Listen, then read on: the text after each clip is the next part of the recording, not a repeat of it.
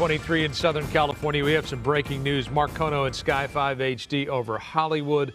Hollywood High School is on lockdown, and this is the reason why. Mark, what's happening here?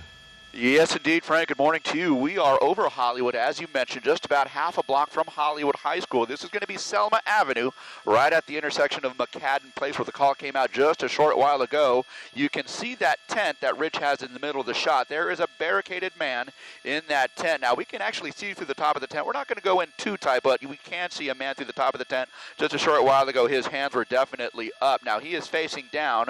Many LAPD officers here. The SWAT team has now arrived with Bearcat vehicles here, and they are ready to take this man into custody given the opportunity here. It is thought that this man may have some weapon, although not confirmed at this time here, a firearm of some sort here. But again, this is going to be Selma, just about half a block of east of Hollywood High School at the intersection of McCadden Place. This has been going on for a little over half an hour at this point. The LAPD SWAT team is on scene.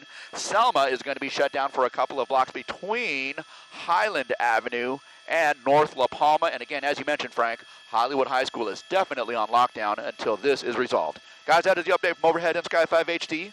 Let me send it back down to you in the studio.